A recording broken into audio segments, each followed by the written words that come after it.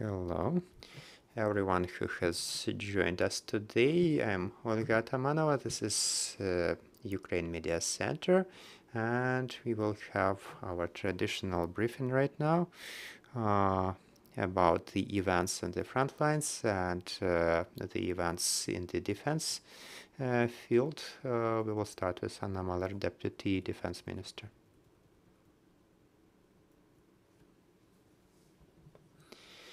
I'm glad to greet you again. So you're probably noticing that I'm coming with lots of papers each time. We are doing our best to inform about the work of the military in as much detail as possible. So we will have a representative of the armed forces after me, and you will hear the detailed information on the front lines. Today is the 99th day of this great liberation war, or at least the part of it that has started on February 24th, because we have this war since 2014. We have heroes among our militaries, we have hero cities, and after the completion of these 100 days that we will celebrate tomorrow, we can also call ourselves as the hero nation. We have survived the atrocities that no one in Europe has seen for quite a long time. So it's been 100 days since everyone has learned what Russia truly is. They have the most modern missiles, but they are simply plundering and stealing from people's hopes. They have geopolitics, but they are not taking care about the dead bodies of their troops here in from Lviv to Kharkiv. And actually, all the world is joining us in this fight. Over this 100 days, we have made a considerable step in the establishment of our nation. Unfortunately, we do not know the final date of this war. Unfortunately, we will not be able to say that we are one day closer to the end, like the draft military are saying. So this is a military calendar, and over this 99 days we can make some conclusions already, and these conclusions will be made by many people tomorrow. So this is a symbolic number, and we can say that the key target of the Russian Federation is the destruction of the Ukrainian nation.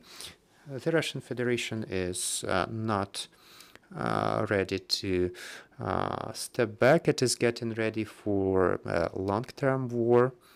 Russia is losing not only its people, which it doesn't really care about, but also it's losing its weapons and military equipments. Right now, they are already used to use lots of old equipment and also to strengthen their production capacities. They are right now already doing this with short guns and some of the military equipment. We are noticing more frequent missile attacks over the last weeks in the west, in the east and the south of Ukraine, but in other regions of Ukraine, Russian missiles are also seen these days. The training that is happening in Belarus and Also, the warring fire in Chernihiv and Sumy region and the situation in the Transnistrian region of Moldova, where Russia has its own controlled troops as well.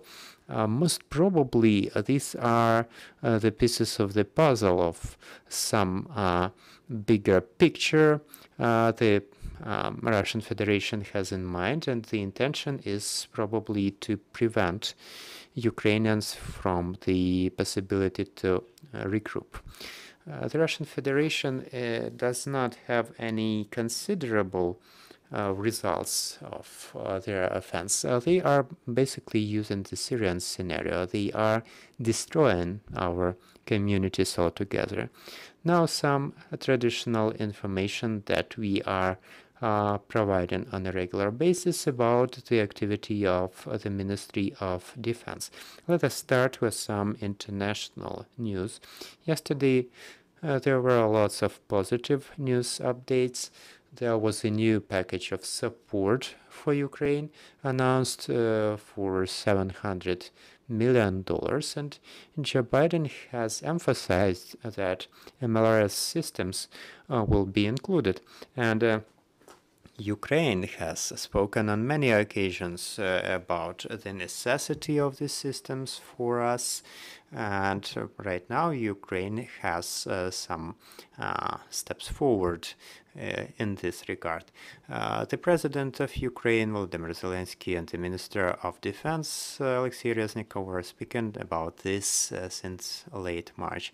We are grateful to the United States and the support they are providing to Ukraine is very valuable. As usual, we are not unveiling the details about the weapons and equipment provided from the US, just as from the UK and Poland, which are also supportive as well, and the partners in Germany as well. The Ministry of Defense believes that the best comments about the weapons and equipments are coming from the battlefield, from our military who are using the equipment.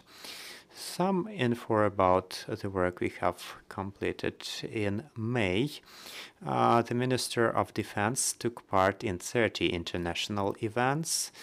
For instance, the second meeting in the Rammstein format, there were some applications taken by the parties, and also on Sunday, the minister spoke to the Parliament Assembly of NATO, and also this week there were discussions with representatives of 10 countries. So these are the outcomes of successful work, which is led by the President of Ukraine, Volodymyr Zelensky. Speaking about the weekly updates, about the provisions for the military. So over the last week, the Ministry of Defense has delivered for the needs of the armed forces over 26,000 armed vests, 20,000 helmets, 20,000 pairs of shoes, and also a similar number of the military kits. So by the late April, we had 50% of armed vests delivered by volunteers and international support. Right now in May, we can see that 65% of the protective vests are delivered by the Ministry of Defense. We still are closely working with charitable foundations and international organizations.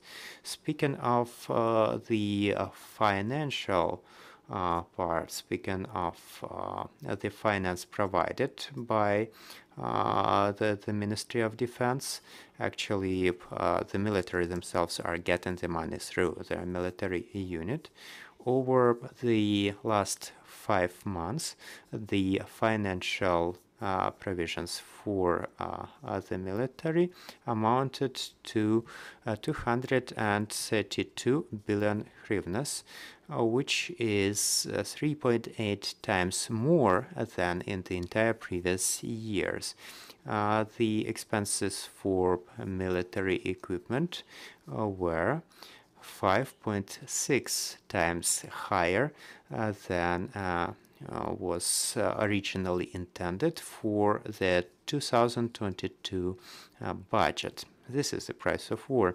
Also, for the repairs of the equipment, we have provided 15.8 billion hryvnias. In the ministry, there is quite a strict system of control for the defense spending, because we understand that the government is providing considerable funding, and there should be as transparent and effective use of this money as possible. Also, today we have news updates from the legal standpoint. Our legal service is effectively protecting the interests of the government in the international courts, and we already have the first instance decision about bringing back 2,500 hectares of land to the Ministry of Defense, the land that was taken over illegally. So this is the outcome of the 3 court rulings in Odessa Regional Court. Also, 1,000 square meters of property were brought back, and this is done by the Western court that has resumed the rights of property of the Ministry of Defense. Also, in the first instance, we got the decision for 6.8 million hryvnias of fines to be collected by the Ministry of Defense for not following the contract conditions by the contractors. And again, if these decisions come in force, this money will become available to the government budget. Now, speaking of the costs, the ungrounded costs for the use of gas, 30 million hryvnias. Actually, the money has been brought back. The decision has came into force, and this was a decision made in May, on the 18th of May. Also, we have stopped the attempt to transfer from government property for these are the lands in Odessa. So these are 4.3 hectares on the Artilleryski lane. So it's quite a lengthy story, but quite notable as well. So people were brought in to perform the works. They have signed shell agreements, received loans, and then faked a bankruptcy. And the idea was to get not only the property, not only the premises, but also the land, over 4 hectares in Odessa, which was quite valuable. So again, the Ministry of Defense managed to stop this attempt, and this is a court ruling of May 26. And another good updates block is coming from the healthcare department of our work. So because of the high losses of blood, people with heart injuries usually have a lethality up to 90%. There is a very high likelihood of losing one's life in such a case. But our healthcare professionals are working hard to save people, and in one of the field hospitals, it was possible to save a person with a penetrating wound of hearts. And so the military surgeons and anesthesiologists were able to save the person's life. Right now, the person is in the rehabilitation, and he only has a little scar on his chest and a little piece of iron that is in fact the bullet that was inside of him. Thank you. And we are inviting General Oleksiy Hromov, deputy head of the head operative department of the general staff. You will be able to ask your questions after all the presentations. Hello. Today, my purpose is to present the current situation on the battlefields in our country and also share some views of the general staff. The enemy continues full-scale aggression against our country. The main purpose is, as before, to have full control over Donetsk and Luhansk regions. Right now in Kharkiv axis, the main effort of the enemy is intended to hold their current positions and to hold our troops from advancing to the Russian border. The enemy is using fire, the multi-launch rocket systems, especially in Sirkuni, Pitomnik, Перемога, and Prudyanka, Ruski Tishki, Stary Salkiv districts. The enemy is also using artillery against our troops, attempting once again to improve its tactical positions, but in vain. In the Slavyansk axis, the main effort of the enemy is to hold the positions, to do the reconnaissance, and also affecting our troops by fire.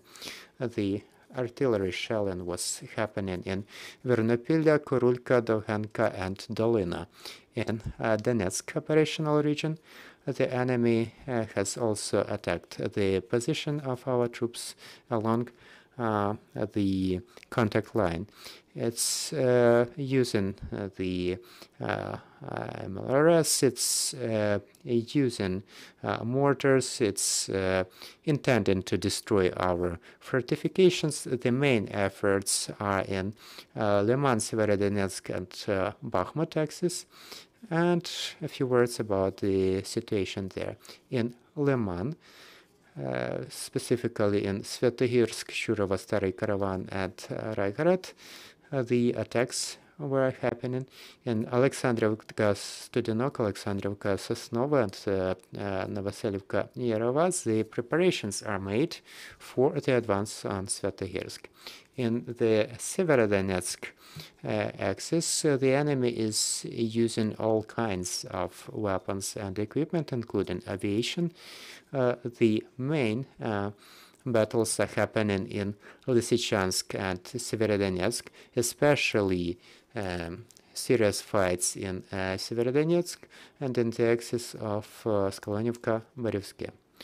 In Bakhmut, with the purpose to push our forces out. Again, the enemy is using all kinds of weapons and equipment. Missiles are used against Kamyshovacha, Zolote, Bilogorivka, Volodymyrovka, Pokrovsky, and Solidar. The enemy, using the effects of this fire, tries to get full control of Kamyshovacha. And also, in order to improve its position, the enemy is making yet another attack on Mykolaiivka and Vrubivka. Also, Vasilivka, Berestove, and Nasilivka, Belohorivka. The combat operations continue. In Avdiivka, Novopavlovsky, and Zaporizhia, the enemy is not active, but still mortars and artillery are used against our troops. In Mykolaiv, there are no active combat operations, but the enemy is taking effort to hold the control of Kherson region. They are using engineering equipment and making sure it provides supplies for its troops. Also, bridges were exploded in Davydiv Brid at Velika Alexandrivka. The enemy is defending near Davydiv Brid and Andriivka. It is using electronic warfare tools and is improving engineering conditions of its conditions. It looks like in the future the enemy intends to hold these positions and to hold our troops there. In Volyn and Padilya, there are no signs of preparations of the enemy for the attack. The main efforts of forces in Belarus are right now concentrated on collecting intelligence. Also, some mining of bridges and roads is happening along the Ukrainian border in the northwestern part of it, near the Brest Oblast. There is still a threat of missile attacks from the Belarus territory. In Siversky axis, the enemy is not active in combat operations. There are no signs of preparations of troops, but in Bryansk and Kursk regions, the troops are kept most probably to keep our troops busy. Also, in Chernihiv and Sumy, there are shellings of borderline communities. There are risks of attacks on infrastructure objects in the future in order to hold our troops there and also to instill fear. There are no signs of offense of the Russian Federation in the Bessarabia region. In the Black Sea area, the enemy continues to take action to block navigation. And right now there are 2 carriers of high precision missiles. 16 missiles in total are kept active. Since May 26, the enemy has conducted 59 missile attacks and 36 aircraft attacks, mainly against the transport infrastructure, such as railway. Since the beginning of this war, the enemy conducted 5,722 air raids and over 500 Iskander and Caliber missile attacks.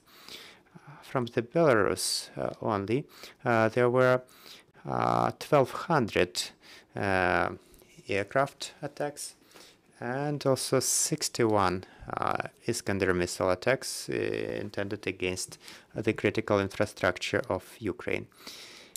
According to the General Staff of Ukraine, the strategic purpose of the President of the Russian Federation is still the same: to destroy Ukraine as a nation. The Russian Federation intends to concentrate efforts in the east and south of Ukraine, and also checking the readiness of Belarusian troops, and also stirring up the situation in Transnistria region. These are the elements of the enemy intentions that basically consists in holding our troops from regrouping. And also in parallel, the enemy will be taking actions to destabilize the socio-economical and political situation in Ukraine. Based on this situation that is observed, in the nearest time, the priorities for the enemy will be intensifying the use of aviation and also missile attacks on the positions of our troops and also the civilian and logistical targets all around Ukraine. The continuation of the total destruction of civilian infrastructure and civilian population. This is the Syrian experience, as I have pointed out already.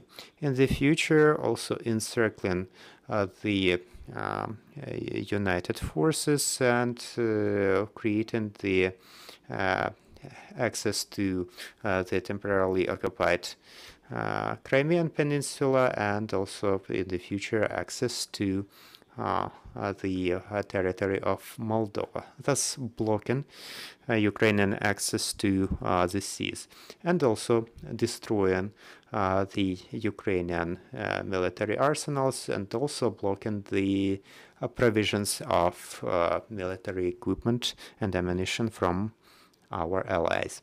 So, in summary, despite the strong efforts of the enemy, they are not able to accomplish the goals they have declared, but it's not the time to rest on the laurels.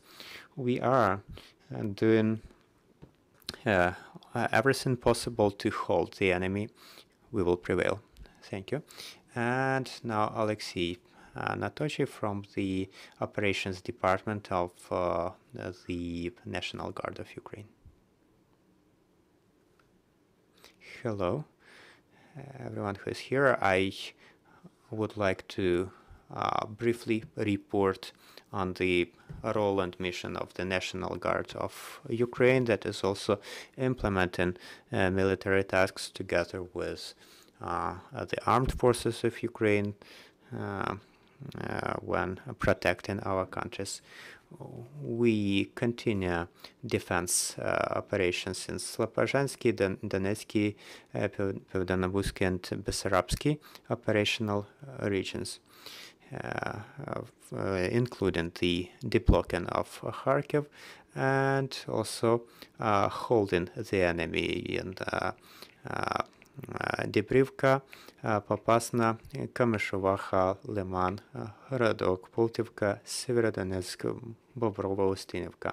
The main efforts are intended to stop the enemy from moving in Bereslav, Kryvyi Rih, Bereslav, Zaporizhia axis to protect critical infrastructure objects, and also, the grouping of forces that are defending Kiev are continuing the implementation of their tasks. Also, we are protecting the border with the Republic of Belarus, and we also continue stabilizational operations and implementing the tasks of territorial defense. The main tasks of those in the northern region to continue holding the borders, the checkpoints, protecting the specially defined assets of infrastructure, the borders over Dnieper, and also some international institutions' office. In the east, the main efforts are to defend Kharkiv, Slavyansk, and Krasnopilya, to hold the enemy in Dovhenka, Debrivne, and protect some important government facilities by means of checkpoints. In the central unit, we are taking measures by means of checkpoints and also protecting critical infrastructure and the important government facilities such as hospitals, humanitarian aid hubs, and also the fuel for the transportation. The southern territorial unit is protecting some important government units for healthcare institutions, 3 ports, the dam, and also is taking care for the defense of the sea border. Also is ensuring the observance of the curfew hours in southern Ukrainian cities. And in the western region, some consular and diplomatic institutions are being defended, and also the support of the reserves of the National Guard in the readiness condition. Also, some air reconnaissance and the intelligence department has discovered over 1,500 different targets of the enemy, including 762 UAVs and also 190 electronic units of warfare. The total area that has been surveyed over the entire time of work was 82 hectares, and also the rivers of Dnieper near the city of Vyshgorod in total, over 23 kilometers of the rivers, mainly Irpin and Dnipro. And also we continue to guard the facilities defined by the Cabinet of Ministers. Some measures are taken to find the sabotage groups, and also provisions are made for implementation of the activities imposed by legislations in order to ensure rights and freedoms of the citizens on a daily basis. For this purpose, we are using 6,000 service people and 80 vehicles. 1,100 of people were apprehended with suspicions for sabotage activities. And since the very beginning of this aggression, over 300 people were suspected for participation in sabotage groups. And also a number of ammunition pieces and narcotic drugs were also apprehended over the last 20 days. Also, some support is provided during the transportation of humanitarian supplies, and also the reserves are being resupplied in terms of human resources. And some additional interesting information for you. Since the very beginning, we have destroyed 17 air targets, including 2 aircrafts, included 8 helicopters, 3 UAVs, one of which was downed by the drafted service people, and they were using just regular small arms. And thank you for your attention. So I would ask our speakers to come back for a series of questions and answers. Yes, dear colleagues.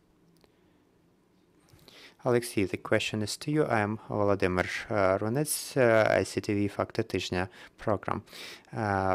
We have the information that seems contradictory. On the one hand, we hear from Sergei Haidai that 80% of Severodonetsk is not controlled by Ukrainian forces, but yesterday Mariana Bezukhla wrote on her Facebook page that this information was incorrect. Can you share about the actual percentage of the city controlled by the Ukrainian armed forces, and how important is this to hold the city, and what equipment and in which ways the enemy is trying to get the city, and what is the potential danger if the enemy succeeds? Speaking of the importance or unimportance of Ukrainian cities in terms of defense, and well, actually currently in Severodonetsk there are serious street fights happening, and we cannot say that 80 or 60% are controlled by the enemy, because by the end of yesterday we had a situation that's different from today's, and the current situation is better than yesterday's. Indeed, the situation is tense. Indeed, the battles are going on. Speaking of our troops being retracted from there, it's not happening now. All the troops, all the Ukrainian troops available there will be used for the implementation of their current tasks. I will not share any details about the additional troops so that the enemy does not take advantage of this information, but I will re-emphasize once again that Ukraine's armed forces are doing their best to keep the territory under our control, and also to bring back the territories that were temporarily occupied by the enemy, especially in some access on the northern and southern areas. What is the danger? Okay, yes, there is a danger. You're right. In case Severodonetsk is seized, we will have to defend the bank of the river, and we would also have to use urban battles. There are such threats. There are threats in every case, both tactical and operative level. Right now, the situation is dangerous, but still under control. From Greek television, a question for Mrs. Anna Malyar. Okay. It is announced that there is a German-Greek agreement for transferring some armored vehicles BMP-1 from Greece to Ukraine. Do you believe that these vehicles cover some needs of Ukrainian forces, and also do Ukrainian soldiers know how to use them? Thank you.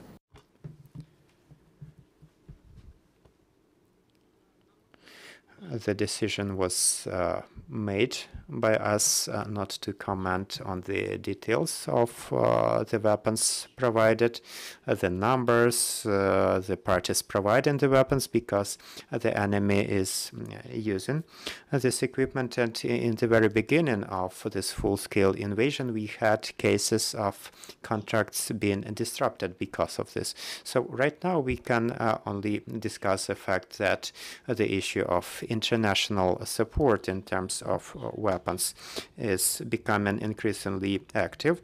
As for the training for our troops, if our military are not available or did not have experience before, the training is being provided. We cannot share any more information for security reasons. Thank you. Hello, Max Gunder, Reuters agency. Did Ukraine make any promises to Western partners not to use the weapons against targets in the territory of the Russian Federation? The question to Anna Malyar. Ukraine is defending itself in this war. This is what we are always emphasizing.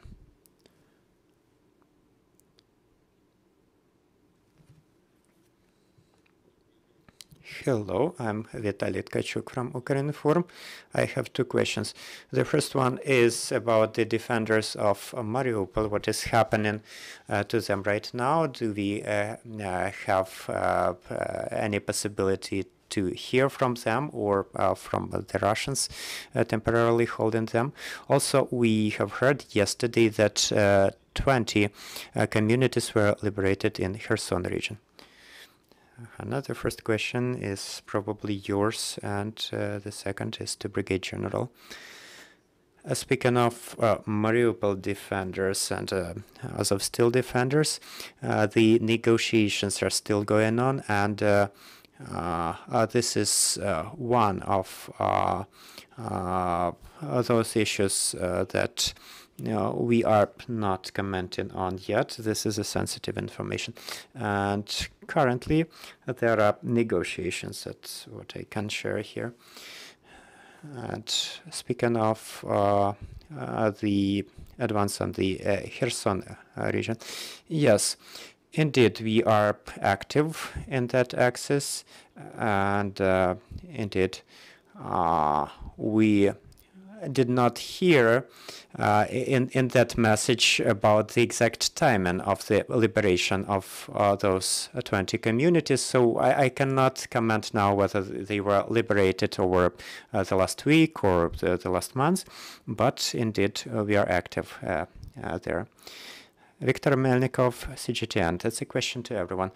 Can we consider that this response by Anna Malyar about this decision not to comment on weapons being provided, specifically about the American long-range artillery? Does it mean that any decision has been made? And also there is the information that Ukraine and Poland are intending to establish some enterprise to produce some heavy military equipment. Are there any details about that? So in your first question, what exactly did you want to ask about? So the United States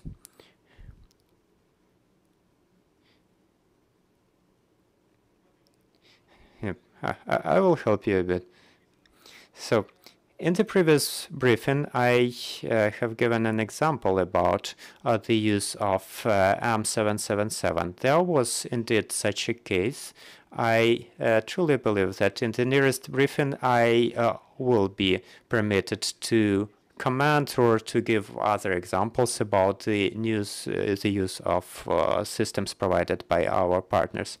Now, speaking about the collaboration with Poland, we probably cannot comment on this. Yes, we are not entitled to give such comments.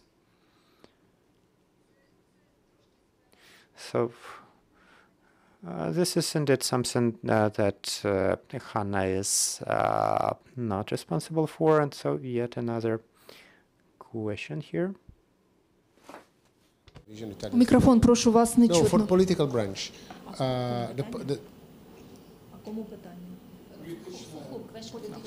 I'm Andrea Romoli, journalist from RAI, National. For political branch. You, Deputy Minister. Because a political question, not military question. Okay. The pocket of defense in Donbas region, the Severodonetsk pocket defense, is now not more large, not more than 12 kilometers. Which means the question is: are you ready to retreat your soldier in order to prevent they will be surrounded by Russian if the sacks will be closed? Це політичне питання. Військове питання.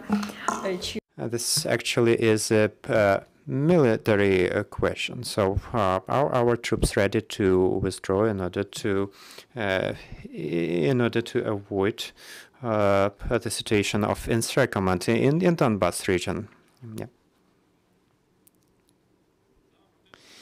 Yes, the enemy intends to encircle our troops, but I wouldn't define this in such critical terms. The military are ready for any developments on the battlefield, but all the actions taken by the service people and the units are intended to accomplish a certain goal, a certain vision. Right now, we do not have in the vision of the general staff for our troops to withdraw from the territories you were mentioning.